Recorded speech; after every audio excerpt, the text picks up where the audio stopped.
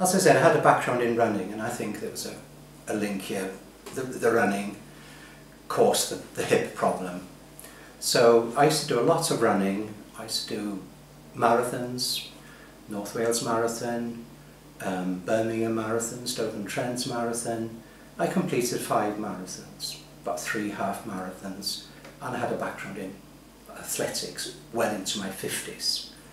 I was running well. I had my last run with one of my daughters in 2006, and I felt uncomfortable and struggled.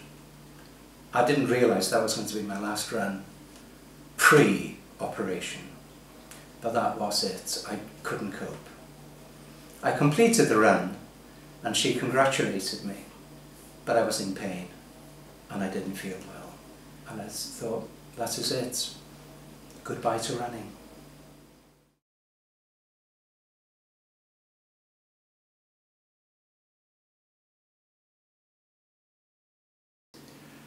Initially, I had to admit I couldn't stand on one leg. That for me was the test. Can I stand on the, someone called it the bad leg, but it should be called the much better leg. I couldn't. I attended the physiotherapy class over a period of a month or 5 weeks, and that helped considerably strengthen the hip. And before I knew it, I could stand on one leg. Everything falls back into place slowly, gradually, almost without you realising it. Getting rid of the crutches, I can't give you a date. It happened. Getting rid of the walking stick, I can't tell you the date. It happened. I think I lost it somewhere, which is a lovely thing to do. So I attended physiotherapy classes. I went swimming. That helped as well. So in May, one of my daughters came home and said, "Look, Dad, come for a run." I said, "No, I can't. I've got a new hip.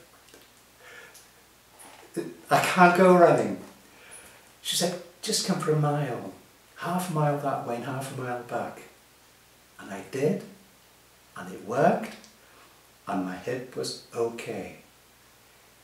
The next one was in August, so we're looking at operation in December. I was running in May. 6 months. Within 6 months, not only could I stand on one leg, I could go running again, albeit not a long run. In August, my other daughter came home and said, "We've got to improve on the last one, Dad. Let's go for a run." And I did a 3-miler with my daughter.